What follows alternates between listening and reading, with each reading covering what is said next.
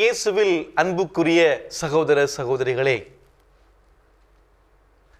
இன்று மார்ச் மாதம் ஞாயிற்றுக்கிழமை, தவ காலத்தின் 3ஆம் ஞாயிறில் இருக்கின்றோம். தவ காலத்தின் முதல் ஞாயிற்றுக்கிழமையிலே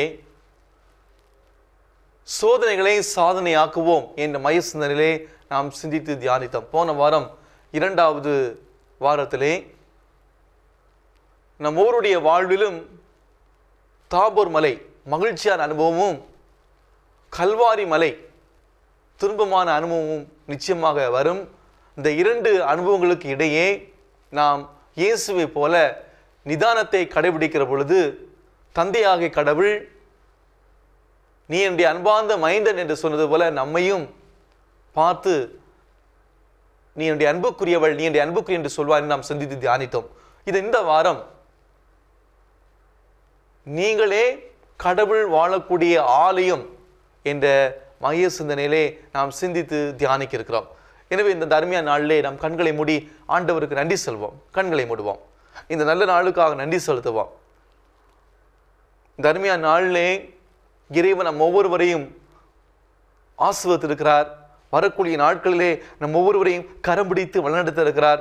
அந்த கிருபைக்காக நன்றி சொல்வோம். திருப்பாடல் 51 கடவுளே, உம்முடைய பேரன்புக்கு ஏற்ப எனக்கு இறங்கும், உம்முடைய அளவற்ற இரக்கத்திற்கேற்ப என் குற்றங்களை துடைத்திரளும், என் தீவனை முற்றிலும் நீங்கும்படி என்னை கழுவியறலும், என் பாவம் அகன்று போகும்படி என்னை தூய்மைப்படுத்தியறலும். ஏனென்றால் என்னுடைய குற்றங்களை நான் உணர்கிறேன், என் பாவம் என் மனக்கண் முன் செல்கிறது. உமக்கு எதிராக நான் பாவம் செய்தேன், உமக்கு எதிராக நான் குற்றம் செய்தேன், உமக்கு எதிராக நான் தீயது செய்தேன். உம்முடைய தீர்ப்பினால் உம்முடைய நீதியை வெளிப்படுத்தி உள்ளீர். உம் தண்டனை தீர்ப்பில் நீர் மாசற்றவராக விளங்குகிறீர். இதோ தீவனையோடு என் வாழ்வை தொடங்கினேன், பாவத்தோடு என் அன்னை என்னை கருத்தாங்கினாள். இதோ நீ விரும்புவது உள்ளத்து உண்மையே. இதனால தாவீது அரசன் ஜெபித்தது போல நாமும் சொல்வோம். ஆண்டவரே, என்னுடைய வாழ்க்கையில நீ எனக்கு ஆசிரியர். எத்தனையோ ஆசீர்வாதங்களை, எத்தனையோ அருள் வளங்களை நான் கேட்காமலே என்னுடைய வாழ்க்கையை நீ கொடுத்திருக்கிறேன். அந்த ஆசீர்வாதத்தை என்னுடைய வாழ்க்கையில் உணராம பாவத்துக்கு மேல பாவம் செஞ்சு பாவ வாழ்க்கையில நான் மூழ்கி போய் ஒரு குற்ற உணர்வு இல்லாம மனசாட்சிக்கு எதிரான, கடவுளுக்கு எதிரான ஒரு வாழ்வு நான் வாழ்ந்துருக்கிறேன். ஆண்டவர், இந்த நாளில் நீர் எனக்கு அறிவுறுத்த இருக்கிறீர். உன்னுடைய உள்ளம் நீயே கடவுள் வாழக்கூடிய ஆலயம். ஆண்டவரே, இந்த ஆலயத்தை பரிசுத்தமாக தூய்மையாக வச்சிருக்க இந்த நொடி முதல் நான் முயற்சிப்பேன். உம்முடைய பிரசன்னத்தில் வாழ்வேன், இறை வாழ்த்தின்படி வாழ்வேன். இந்த நாளில் நம்ம ஒவ்வொருவரையும் ஆண்டவருடைய கரங்களை ஒப்புக் கொடுத்து ஜெபிப்போம். யோவான் நற்செய்தி 2ஆம் அதிகாரம் 13 முதல் 25 வரை இறைவார்த்தையிலே, அக்காலத்தில் யூதருடைய பாஸ்கா விழா விரைவில் வரவிருந்ததால் இயேசு எருசலேமுக்கு சென்றார். கோவிலில் ஆடு மாடு புறா விற்போரையும் அங்கே உட்கார்ந்து நாணய மாற்றுவரையும் கண்டார். அப்போது கயிறுகளால் ஒரு சாட்டை பின்னி அவர்கள் எல்லோரையும் கோவிலிருந்து துரத்தினார். ஆடு மாடுகளையும் விரட்டினார். நாணய மாற்றுவோரின் சில்லறை காசுகளை கொட்டிவிட்டு மேசைகளையும் கவிழ்த்து போட்டார். அவர் புறா விற்பவரிடம், இவற்றை இங்கிருந்து எடுத்துச் செல்லுங்கள், என் தந்தையின் இல்லத்தை சந்தையாக்காதீர்கள் என்று கூறினார். அப்போது அவருடைய சீடர்கள், உம் இல்லத்தின் மீது உள்ள ஆர்வம் என்னை எரித்துவிடும் என்று மறைநூலில் எழுதியுள்ளதை நினைவுகூர்ந்தார்கள். யூதர்கள் அவரை பார்த்து, இவற்றையெல்லாம் செய்ய உமக்கு உரிமை உண்டு என்பதற்கு நீர் காட்டும் அடையாளம் என்ன என்று கேட்டார்கள். இயேசு மறுமொழியாக, அவரிடம், இந்த கோவிலை இடித்து விடுங்கள், நான் 3 நாளில் இதை கட்டி எழுப்புவேன் என்றார். அப்போது யூதர்கள், இந்த கோவிலை கட்ட 46 ஆண்டுகள் ஆயிற்றே, நீர் 3 நாளில் இதை கட்டி எழுப்பி விடுவீரோ என்று கேட்டார்கள். ஆனால் அவர் தம் உடலாகிய கோவிலை பற்றியே பேசினார். அவர் இறந்து உயிருடன் எழுப்பப்பட்ட போது அவருடைய சீடர் அவர் இவ்வாறு சொல்லியிருந்ததை நினைவுகூர்ந்து மறைநூலையும் இயேசுவின் கூற்றையும் நம்பினார்கள். பாஸ்கா விழாவின் போது இயேசு எருசலேமில் இருந்த வேளையில் அவர் செய்த அருள் அடையாளங்களை கண்டு பலர் அவருடைய பேரில் நம்பிக்கை வைத்தனர். ஆனால் இயேசு அவர்களை நம்பிவிடவில்லை. ஏனெனில் அவருக்கு அனைவரை பற்றியும் தெரியும், மனிதனை பற்றி அவருக்கு யாரும் எடுத்து சொல்ல தேவையில்லை. ஏனெனில் மனித உள்ளத்தில் இருப்பதை அவர் அறிந்திருந்தார். நமது உடல் கடவுள் வாழக்கூடிய ஆலயம். இந்த ஆலயத்தை தீட்டுப்படுத்துவருடைய கதி எப்படி இருக்கும் என்பதை இந்த நற்செய்தி வாசகம் நமக்கு தெள்ள தெளிவாக எடுத்துரைக்கிறது. லண்டன் செய்தித்தாளிலே ஒரு சில வினாக்கள் கொடுக்கப்பட்டிருந்தன. அதாவது ஆலயம் என்றால் என்ன, அதற்கான பதிலை கேட்டு எழுதியிருந்தார்கள். பலரும் பல பதில்களை வித்தியாசமாக தந்திருந்தார்கள். அதாவது ஆலயம் என்பது விண்ணை நோக்கி இருக்கிற கோபுரம், அதிகமாக மக்கள் வருவது, தலைவாசலே சிறந்து விளங்குவது, மின் விளக்குகளால் ஜொலிப்பது, காணிக்கை பொருட்கள் அதிகமாக வருவது என்று பலரும் பல வகையான கருத்துக்களை எழுதி அனுப்பினார்கள். இந்த பரிசு யாருக்குமே கிடைக்கவில்லை. 10ஆம் வகுப்பு படித்த ஒரு மாணவி பதில் எழுதி அனுப்பினாள். அதிலே ஆலயம் என்பது கடவுள் வாழக்கூடிய இல்லம்.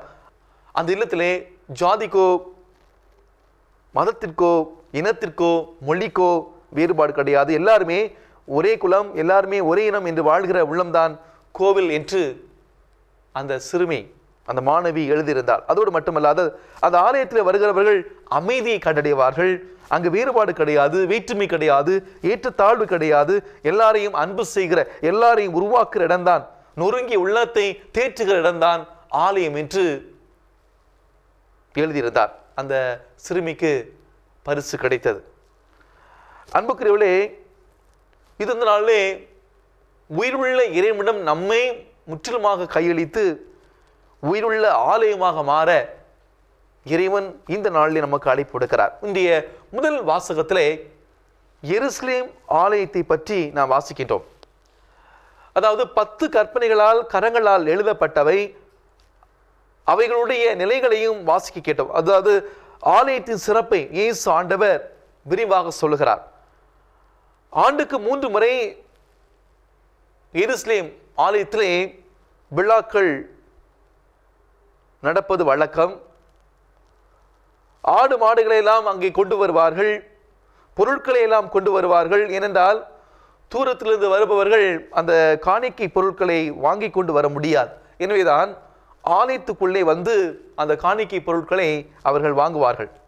அங்கே சந்தை இருக்கும்,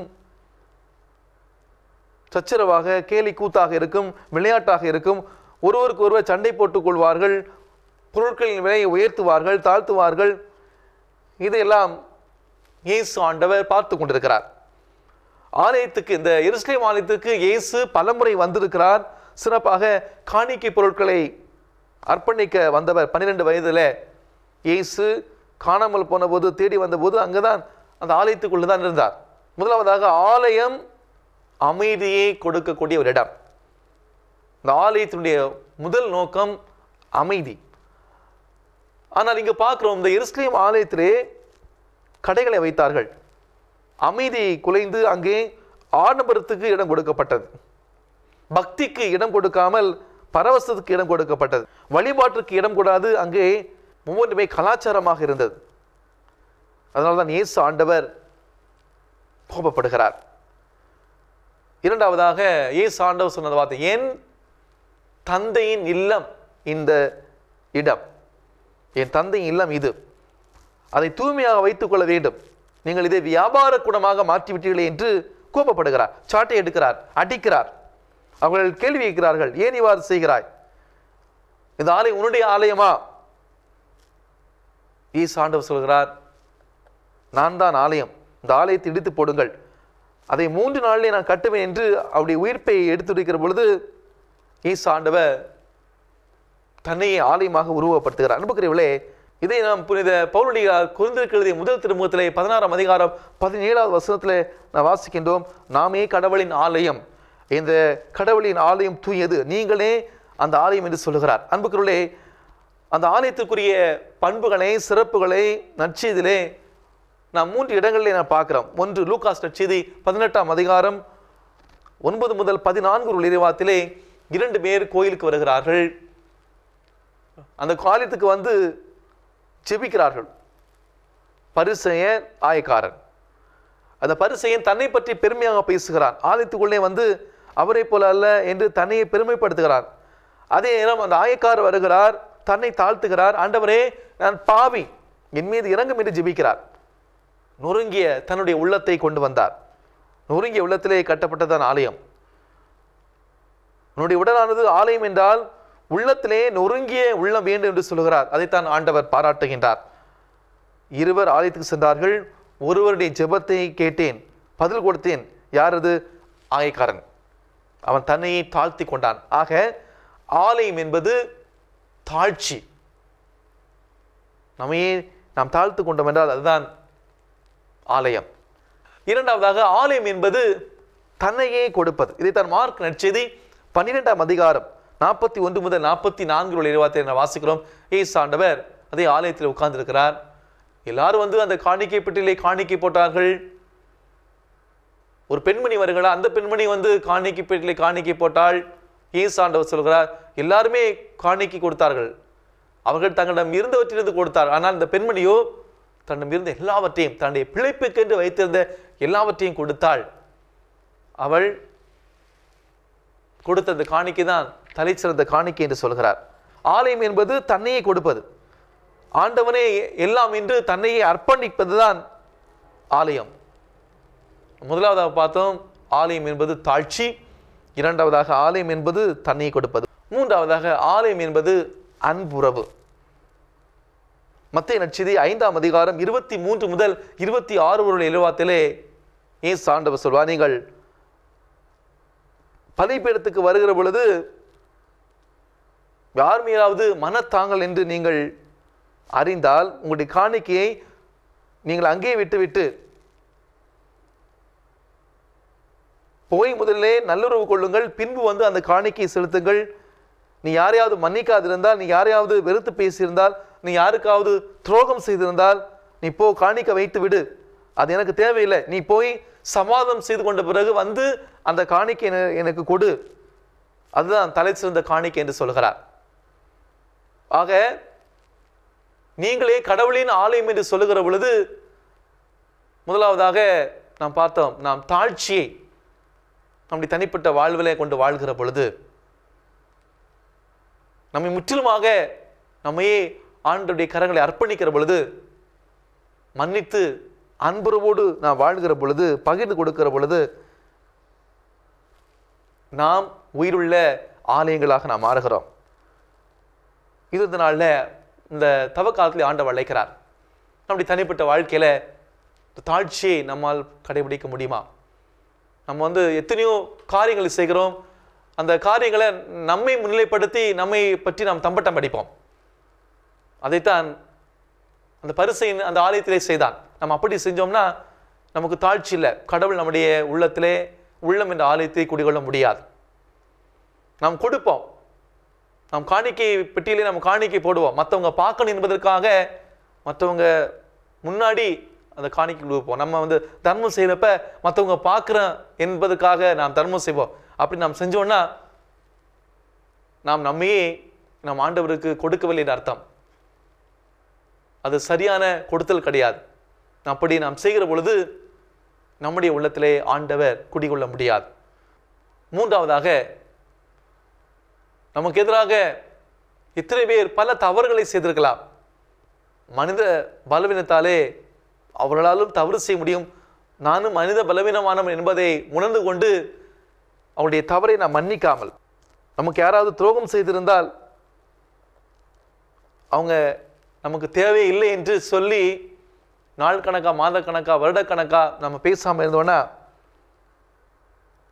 நமக்கு எதிராக நம்முடைய வாழ்க்கை அழிக்கிடைத்தவர்கள், நமக்கு துரோகம் செஞ்ச யாராக இருந்தாலும் சரி, அவங்களுக்கு எதிராக நாம் வந்து இன்னும் நிறைய செய்ய நினச்சோம்னா நாமும்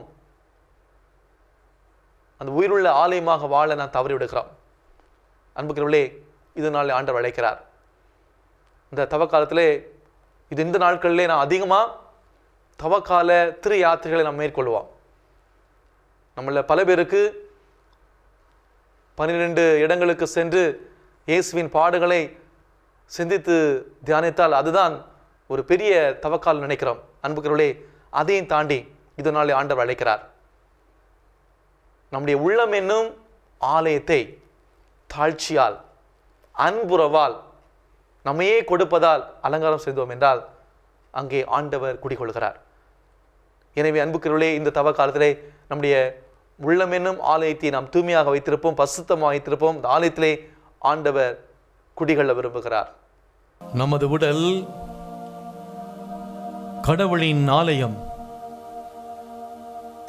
இந்த ஆலயத்தை தீட்டுப்படுத்துவோருக்கு நேரும் கதி எப்படி இருக்கும்? மேலும் கடவுளின் மக்கள் அவரை தேடிச் செல்வதற்கு தடையாக இருக்கக்கூடிய அனைத்து அநீத அமைப்புகளுக்கும் கடவுள் தரக்கூடிய சவால் என்ன? இயேசுவின் நீதிக்கான நெருப்பு உள்ளங்களிலே பற்றாவிட்டால் கிறிஸ்தவர் என்று சொல்லிக் கொள்வதிலே அர்த்தமில்லை. இந்த நாள் தவ காலத்தின் இந்த 3ஆம் ஞாயிறாக இன்று நம்முடைய உள்ளத்திலே இறைவன் வாழ்கிறார். நம்முடைய உள்ளம் இறைவன் வாழக்கூடிய ஆலயம் என்பதை உணர்ந்து நம்மையே நாம் ஆண்டவருடைய கரங்களிலே நாம் ஒப்புக் கொடுக்க இருக்கிறோம். உந்த நாமம் பாட பாட என் இதயம் மகிழ்கிறது. அருள் வார்த்தை வரும் வேளை இதயம் ஏங்குகிறதே. உந்தன் பார்வை இமேல் பட்டால் நானும் நலம் பெறுவேன். இயேசுவே இயேசுவே இயேசுவே என்று சொல்லி நம்மையே ஆண்டவருடைய கரங்களை ஒப்பு கொடுத்து ஜெபிக்கலாமா? உந்தன் நாமம் பாட பாட இதயம் மகிழ்கின்றது. உந்தன் நாமம் பாட பாட இதயம் மகிழ்கின்றது. என் இதயம் இங்கு மகிழ்கின்றது. என் இதயம் உந்தன் ஆலயமே. என் இதயம் உடலும் உந்தன் இயேசுவின் ஆலயமே. உந்த நாமம் பாட பாட இந்த இதயம் மகிழ்கிறது. இந்த நாள் ஆண்டவருடைய இரக்க பெருக்கத்தினுடைய வாழ்க்கையிலே முன்னேறுகிற நாள். திருப்பாடல் 25:8-9 ஆண்டவர் நல்லவர், நேர்மை உள்ளவர், ஆகையால் அவர் பாவிகளுக்கு நல்வழி காண்பிக்கின்றார். எளியோரை நேரிய வழியிலே அவர் நடத்துகிறார். எளியோருக்கு தமது வழியை கற்பிக்கின்றார். ஆண்டவரே, உம் பாதைகளை நான் அறிய செய்திரலும், உம்முடைய வழிகளை எனக்கு கற்பித்திரலும், உமது உண்மை நெறியில் என்னை நடத்தி எனக்கு கற்பித்திரலும். ஆண்டவரே, நீரே என் மீட்பராம் கடவுள், உண்மையே நான் நாள் முழுவதும் நம்பியிருக்கிறேன். திருப்பாடல் 25:4-5 நான் வாசிக்கிறோம். நேரம் ஆண்டவருடைய கரங்கள் நம்மை ஒப்புக் கொடுக்கிற நேரம். நீ சாண்டவர் நம்முடைய உள்ள கதவை ஒவ்வொரு நாள் தட்டி கொண்டிருக்கிறார். நம்முடைய இதயத்தை குடிக்கொள்ள விரும்புகிறார். நம்முடைய உள்ளம் இறைவன் வாழுகிற ஆலயம் என்பதை உணர்ந்து இந்த நேரத்தில் நம்ம ஏன் ஆண்டவருடைய கரங்களை ஒப்புக் கொடுத்து ஜெபிக்கலாமா?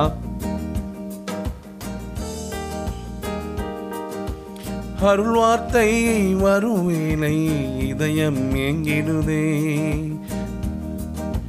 நீ எந்த உடலில் வாழும் இந்த தேவாலயம்.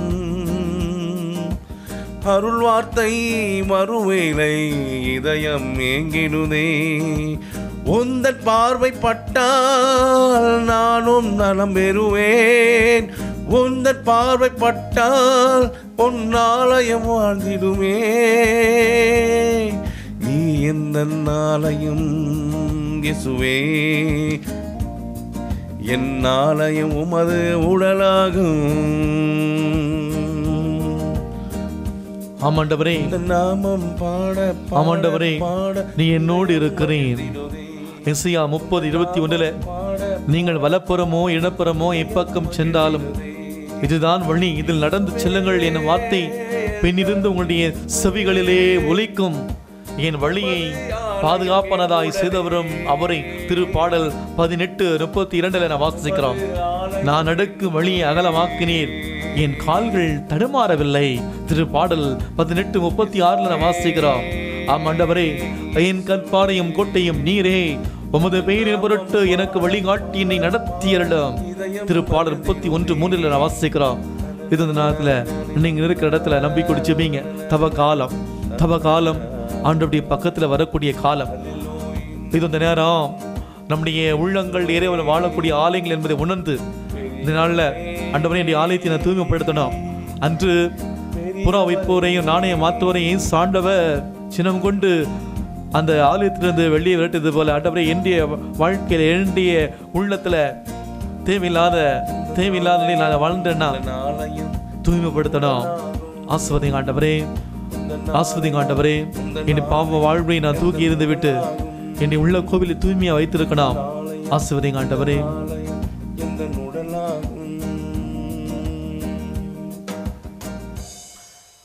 இல்லாமல் இரக்கமுள்ள இறைவன் தந்தை மகன் தூயாவி இது இந்த நாளிலே நம் ஒவ்வொருவரையும் நிறைவாக ஆசீர்வதித்து வழி நடத்துவாராக. ஆமீன்.